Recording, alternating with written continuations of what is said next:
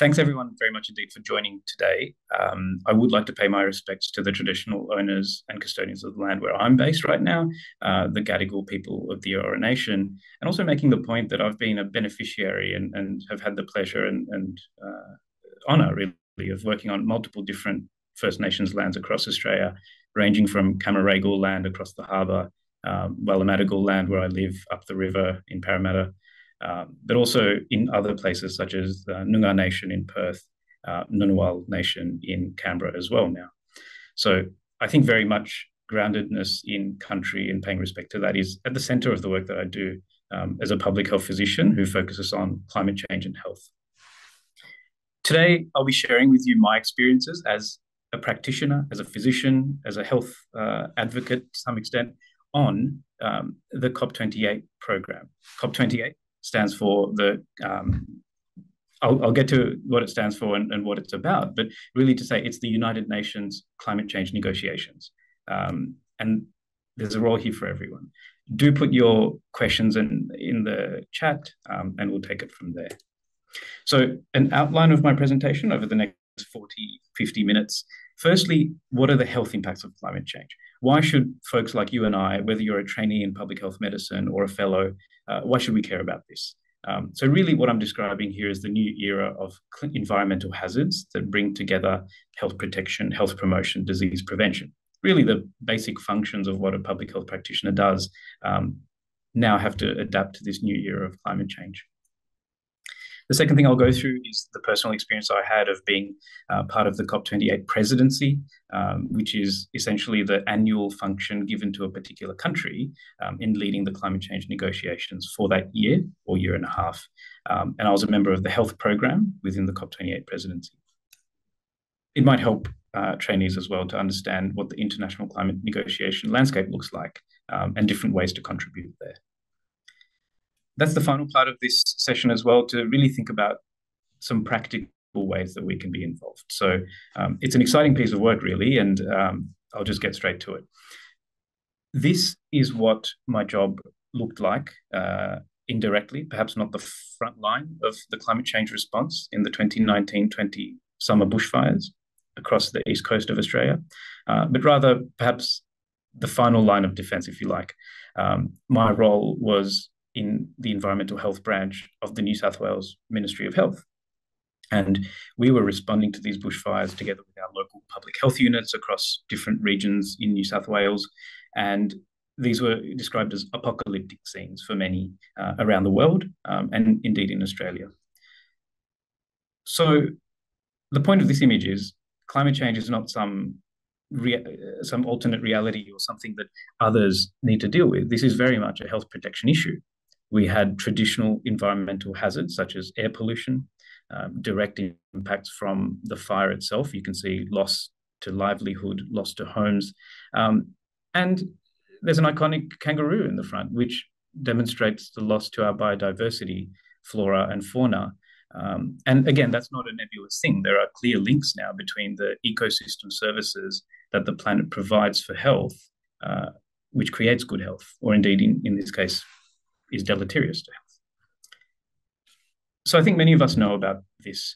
And just to give you a flavour of what I'm talking about later in this program, going all the way from the lived reality for us as practitioners, for us as individual citizens, all the way to how can we influence this process of mitigating, i.e. preventing climate change, and adapting to the health impacts of climate change like we saw in the last slide, all the way up to this international level. Just quickly to orient you to what's going on in these three images, I took these while I was at Dubai in November, December last year, alongside, I should say, a number of other public health physicians and health practitioners from Australia. But this is what the environment looks like. A large expo centre. You see on the left-hand side this image of a large building where the key outcomes of the 2 weeks of climate negotiations were being put up on large banners. You see something here around the COP28 UA Declaration on Climate and Health. I was part of the team that helped write this. It was endorsed at that point by 129 countries. This is the day after Health Day, one of the days in the 2 weeks of negotiations. That number is now closer to 140 countries. And then you see some other banners displaying the work. On the top right-hand side, you see this image of an auditorium where I presented on one of the presidency's key events for Health Day, which was around what are some of the solutions. So we had a solution showcase for climate and health. Believe it or not, we still have to make the argument quite strongly that health needs to be at the center of climate negotiations, indeed climate change activity locally for us in Australia and elsewhere. And this was a wonderful opportunity to do that at the international stage. And at the bottom right, you see a family photo. And this is how things get done in international diplomacy.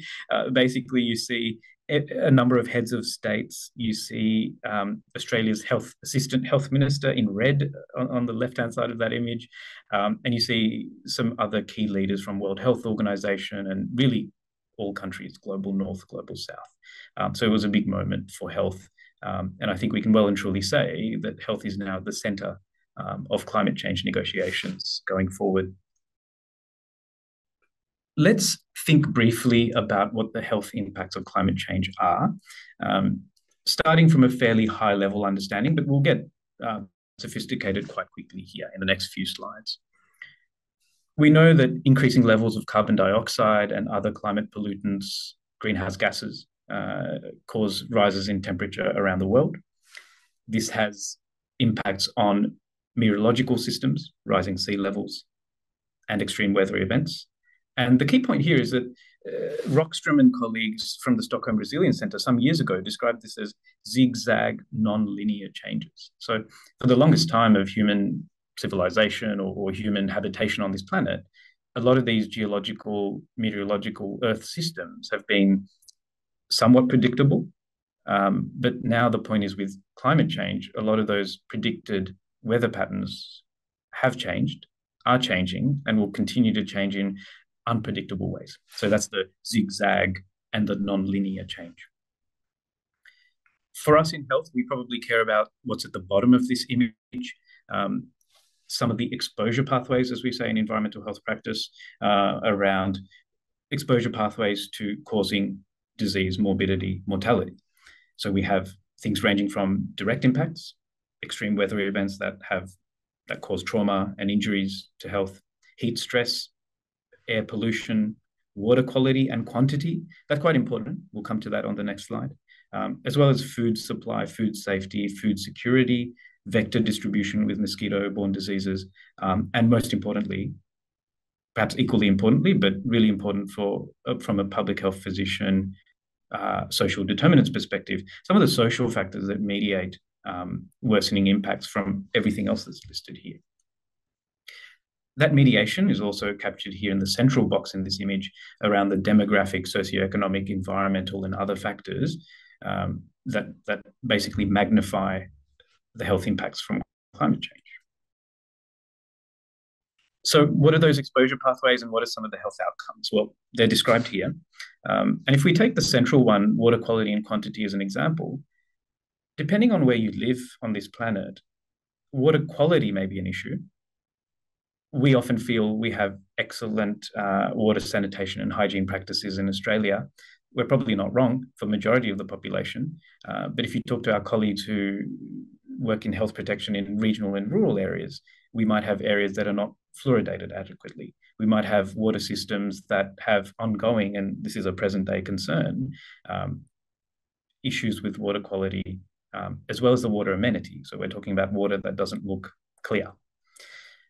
Of course, that's on a more apparent point of view, but also at a microbial level, we have increases in the likelihood of diseases such as Campylobacter infection, cholera, leptospirosis. So water quality is clearly an issue where public health practitioners have a role. Indeed, all health practitioners have a role in preventing and treating waterborne diseases.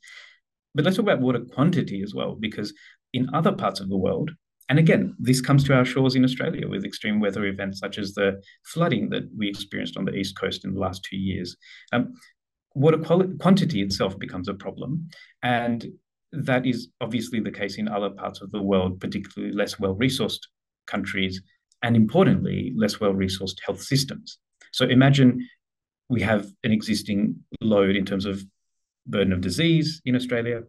Imagine how much worse it gets with any of these conditions which are amplified due to climate change. Since we're talking about what happens around the world, I think this point is critical, that climate change has built-in health inequities. Let's just reflect on this slide for a minute or two. This is what's known as a cartogram. Basically, the units here are countries, and the units are larger or smaller in the display of the map based on what you're measuring. So in the top map, you see cumulative emissions of greenhouse gases by each country. So you can see Europe is rather large, so is the USA, but some countries are quite small. Latin America, Africa. Japan is quite large as well on the right-hand side. On the bottom map, you see the estimates of per capita mortality due to climate change. These are estimates from World Health Organization in the paper that's quoted at the bottom of the slide. And you can see where the health impacts of climate change are felt most. Africa, Southeast Asia, but quite less so in North America, Europe, Australia. Important point to make, this is a paper from 2007 using data from more than 20 years ago. This image would look a bit different now, but the point remains that health inequities are very much built into climate change. And that affects how the climate negotiations go. Some of you might have heard of the Loss and Damage Fund, which we'll come to shortly in this presentation. But essentially, it talks about how we as a global community address the historical impacts due to some parts of the world, typically the global north, who have benefited from the emission of carbon dioxide and other greenhouse gases to spur on their development, to reach really high levels of livelihood, economic gain, but also health standards. Comparing that against parts of the world which have not contributed quite as much to climate change, how does that get recompensed and addressed? I quite like this image from the National Institutes of Health in the USA, because it talks about not only the health impacts, which we've talked about in the last couple of slides. You see these on the left 3 boxes, but also on the right-hand side, the interventions and strategies. What can we do when you go to work? What systems can you develop? What epidemiological methods can you use? So here's some examples, and we can talk about these further. The one intervention and strategy that's relevant in any health system, whether you're at a public health unit locally, whether you're in a health service provider, whether you're a hospital clinician, you probably want early warning and preparedness to be filtered down to you in a timely manner. And for those of us who work in departments of health, that is one of the roles, to interface with the Bureau of Meteorology in Australia, to interface with the Department of Environment, which often is the data custodian for things like air pollution data. So early warning, preparedness, emergency management are core functions to what a public health physician does. Disease prevention plans, clearly that's another function, but these often now have to be adapted in order to cope with the additional burden due to climate change. Other functions like community engagement, education awareness raising, and integration across health programs is the next frontier in many ways, which is not to say this doesn't happen now, it does. But now we have to apply a climate change lens over the top of our existing strategies and interventions in addressing the health impacts of climate change. My last slide on this section is around just bringing us back to that fundamental social determinants approach that we apply in public health. There's 2 models for this. I mean, it's the same model here. Many will have seen on the left-hand side the Dahlgren and Whitehead model, which talks about the individual in the context of their lifestyle factors, in the context of their community and social environment, and then housing, education, work, employment, and some of the other access to healthcare and safe water and good food and nutrition. We know about this, that the general socioeconomic, cultural, and environmental conditions affect health. Barton and Grant, however, had a slightly expanded model. So they go beyond that semicircle to almost a full circle. And I quite like this because at the very top of this model, or at the very extent of this model, it talks about the global ecosystem.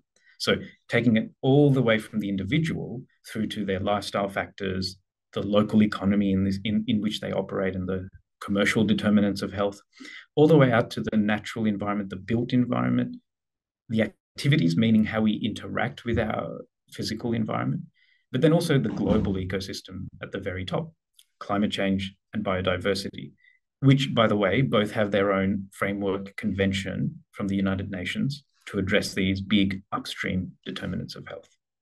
So I hope I can encourage you to use the right-hand side expanded model of social determinants, because some people will describe this as the eco-social determinants.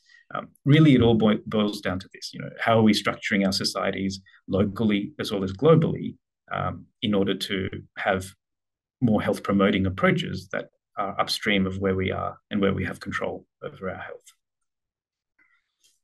All right, a bit about COP28 and UNFCCC, and I will encourage you to put your questions in the chat.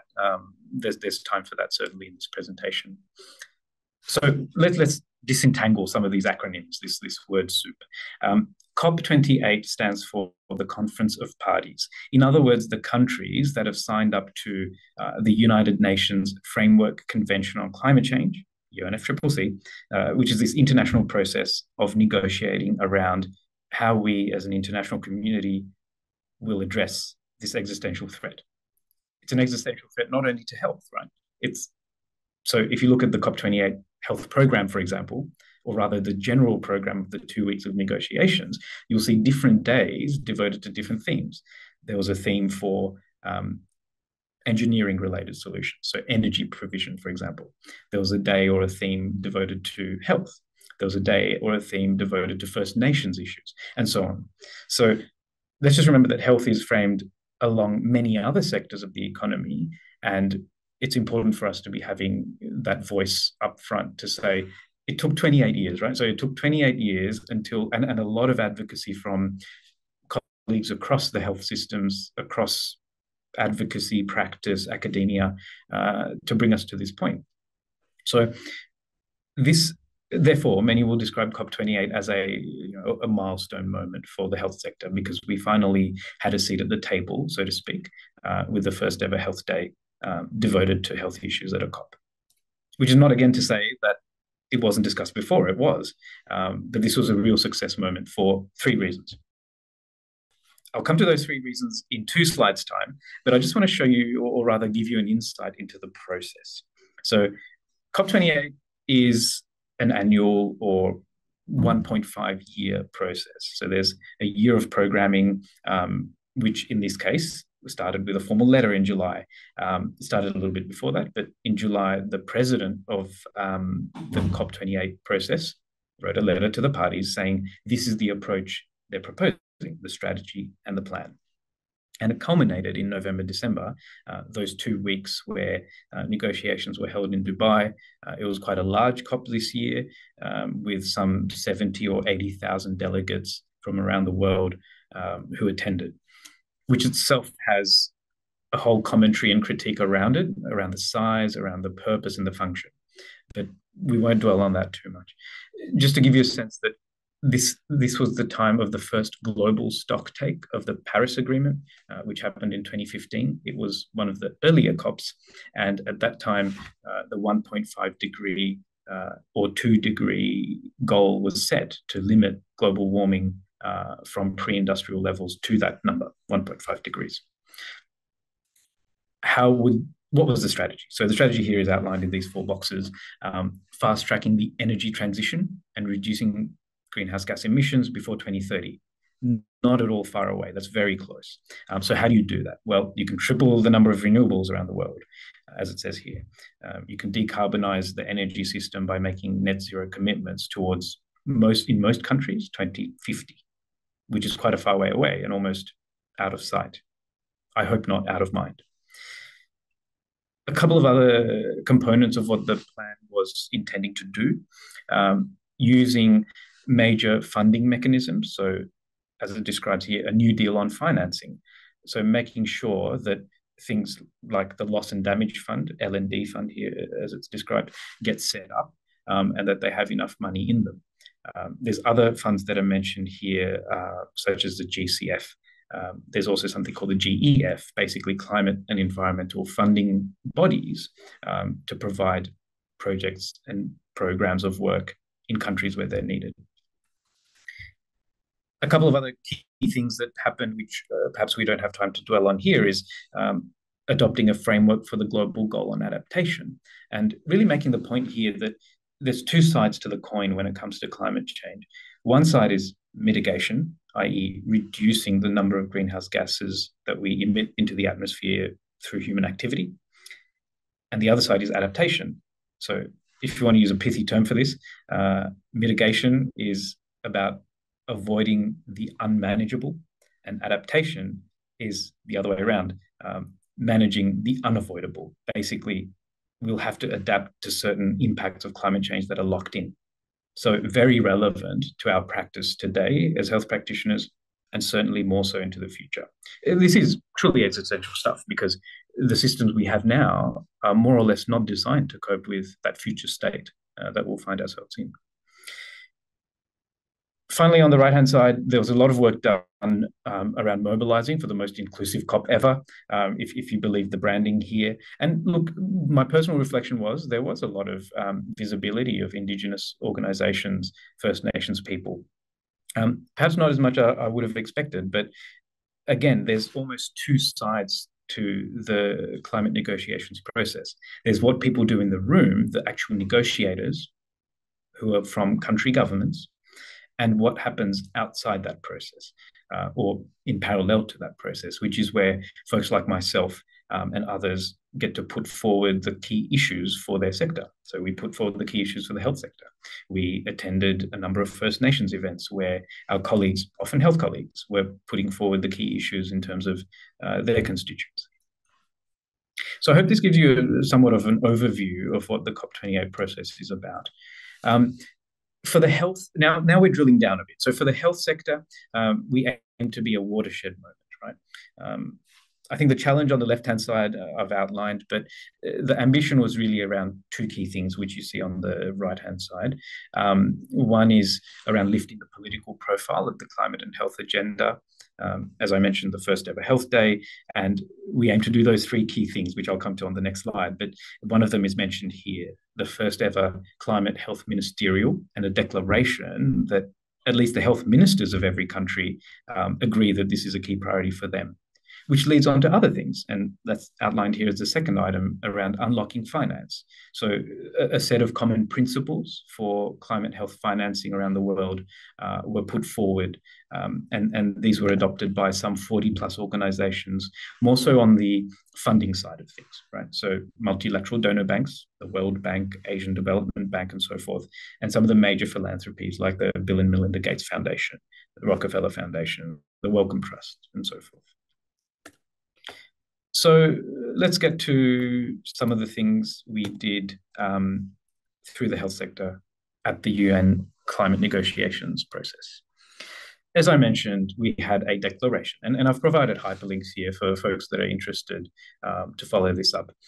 At the time I wrote this, there were 143 countries that had endorsed this declaration, and it just spells out the fact that there's commitment for addressing this issue from health systems around the world. The guiding principles, as I mentioned, were backed by a number of organizations, but also in the same process, $1 billion was committed for climate and health work.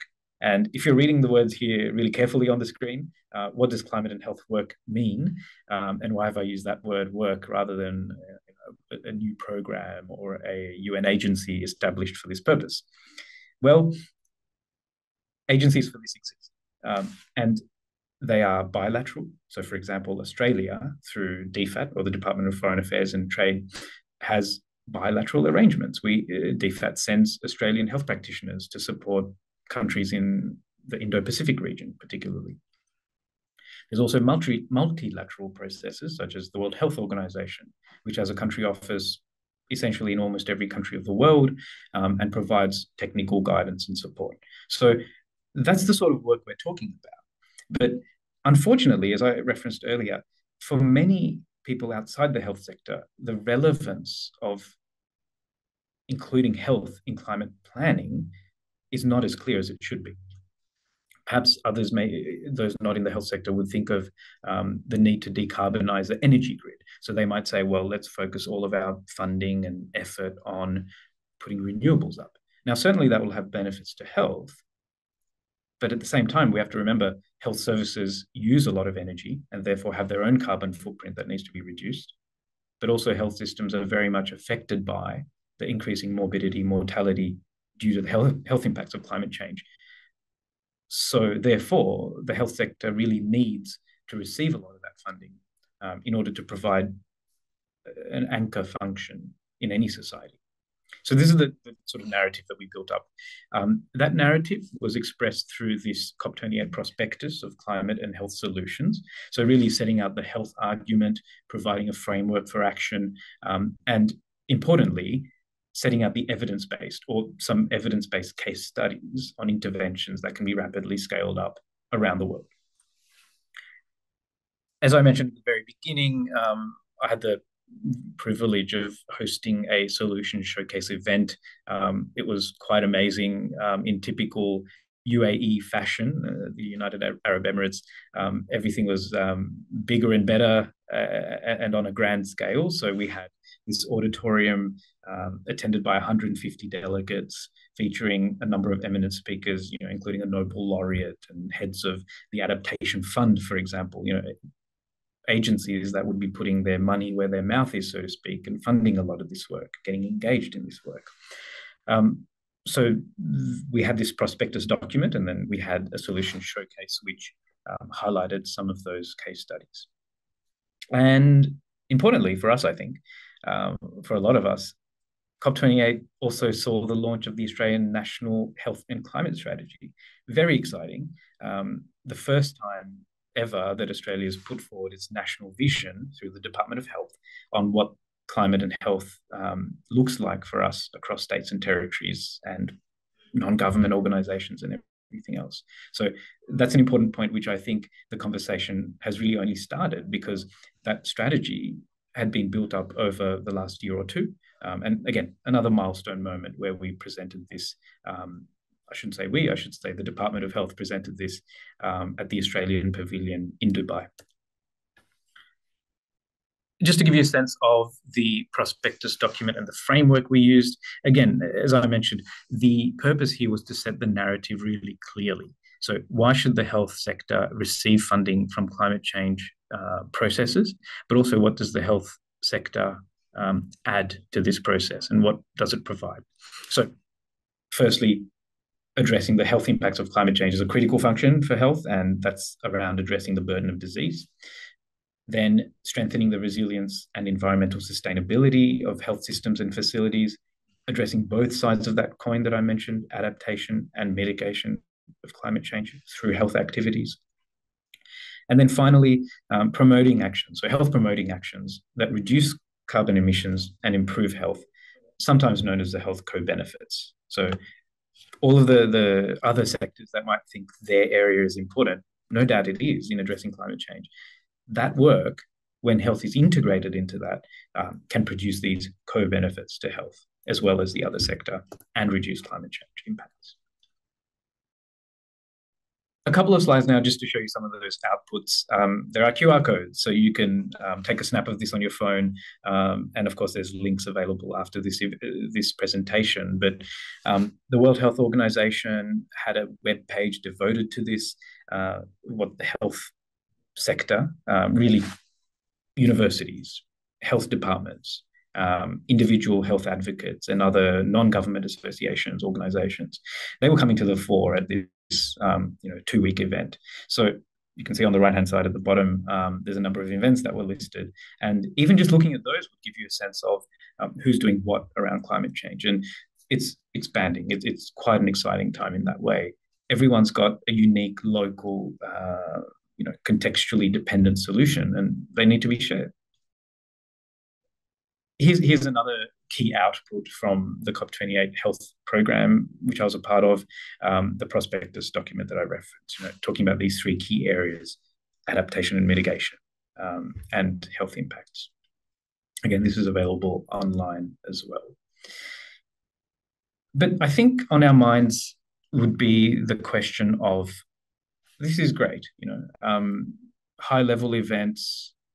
It's a lot of networking. It's a lot of getting to know what other people are doing, critical to helping us doing our own work locally. But what's our role in all of this? Because I think some might argue, well, I have a day job, it's something else, right? I work in a particular area. So what can I do practically?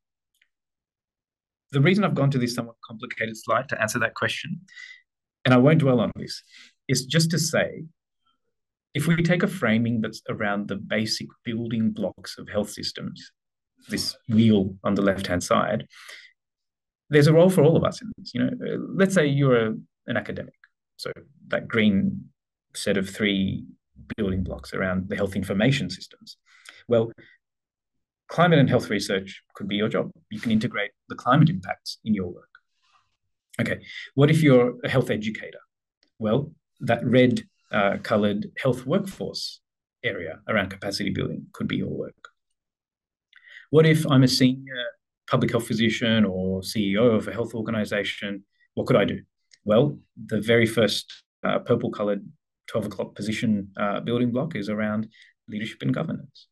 Our health systems will look remarkably different in 5 years' time, 10 years' time, 50 years' time. So how are we going to start preparing them? If you're a chief finance officer, the color yellow here, sustainable climate financing for health, that will be a big concern. So if we're not dealing with these things right now, it will be very much a problem into the future. It is a problem now. Okay, some other practical things. If you're really interested, I would strongly encourage you to have a look at the National Climate and Health Strategy. It has these 4 objectives, right? And these are very much mired in the public health way of thinking. This is critical. Let's move straight to objective 4, health in all policies. That's a long-standing approach where we put health at the center of things. Well, that's a fundamental requirement of this strategy. So you can help in delivering that. The other objectives around health system resilience, health system decarbonisation, international collaboration, and there's 50 actions that underpin this strategy. I mean, I think it's fair to say the Department of Health cannot achieve this strategy without engagement and input from people like us. So this is a critical time to get involved, and it won't stop here with this strategy. It's 5 years in duration, and this work will filter down into any state and territory jurisdiction, indeed any health organisation where you work. What else can you do? Well, I like this image. This was sent around during COP28 because so engage with the research. That's the message on this slide. The message on the last slide was engage with the policy process. There's something known as the MJA Lancet Countdown. The Medical Journal of Australia, together with the Lancet Journal in the UK, came together to produce this so-called Countdown to 2030. The Countdown to 2030 is around tracking progress on climate and health indicators. Now, this is exactly what governments use or should use in order to make their decisions around policy setting. This can also be made granular with a bit of engagement with our research colleagues and applied to your own organisation. Fun fact, there's 3 rows of people, Lancet Countdown authors and contributors. An entire row here could be occupied by the Australian delegates from the Lancet Countdown family of authors at COP28. So, in typical fashion, Australia on an international stage often punches above its weight. Just a slight amusement there for you. What else can we do? Well, there's networks now in Australia that try to integrate both of those last 2 slides, integrating policy practice and the research outputs. So making sure that research is very much implementable. And here I'm highlighting the HEAL network where I work, Healthy Environments and Lives, underpinned by the first NHMRC, or rather the largest NHMRC grant for climate change and health in Australia. Now, the idea is to bring together policy and decision makers, many of whom are on this Zoom call, together with data providers. Some of you may work at the AIHW, together with organisations, Aboriginal community controlled organisations, for example, and other health sector organisations that are advocates or education providers, for example, the Royal College of Physicians, Doctors for the Environment, and so forth. Climate and Health Alliance. There's too many to name, but really the idea is to bring together these four different areas where sometimes we divide ourselves into silos. It's a large organization, or rather a large network, and includes some 100 chief investigators across 30 different institutions and so forth. My final slide is this. This slide was put out during the COVID pandemic, and I thought it resonated really well with someone like me, or I hope many of you, where our training is around thinking about the upstream determinants of health. So you see a stream here with 3 waves causing damage to health.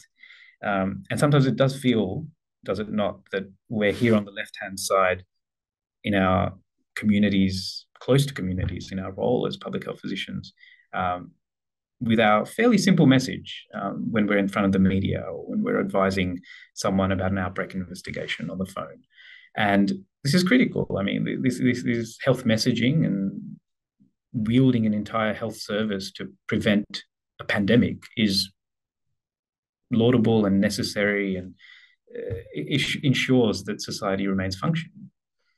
And we did that. I think by and large, we can say we did that very successfully as a health sector in Australia. We addressed that first wave of COVID-19. I mean, all the waves of COVID-19, the wave number 1 depicted here. But I think it was very clear, even in the pandemic response, that the second wave that's described here is the impacts from the economy, in this case described as recession. But we knew that by taking certain actions to address COVID, there were impacts on the economy, people's livelihoods, movements, social harmonization. But then if we keep following that logic all the way upstream, what else is coming? I mean, recognizing that climate change, and let's frame it differently, the environment, the planetary systems, the planetary health, basically, on which we depend in order to do anything downstream, if we're disrupting that, if that is getting impacted in a way that, by the way, impacted by human activity in the Anthropocene, this era that we find ourselves in, if we're not addressing those upstream impacts that we're creating, some of our work at the bottom of the hill will be more difficult to do. Maybe all of it will be impossible to do in worst case scenarios. Another concept to leave you with is, in a way, this image describes the so-called triple bottom line of sustainable development. We talk about the social impacts, let's say the COVID-19 pink wave here. We describe the financial impacts, so the recession blue wave here, and we think about the environmental impacts, in this case, climate change in green. So the triple bottom line says, when you're thinking about managing an organization, whether it's in health or any other sector, think about not just the financial bottom line, but also the environmental bottom line and the social bottom line. For us in the health sector, the social bottom line is really clear. It's health. And we are often custodians of organizations and teams and budgets. So we think about the financial bottom line. But if we neglect or feel pressured to focus on things other than, or forget about the environment, we're missing something. So I'll end on that slide, and I will stop sharing. If there are questions, please do put them through in the chat. Otherwise, it's been a pleasure. Thanks very much for your attention on this important topic.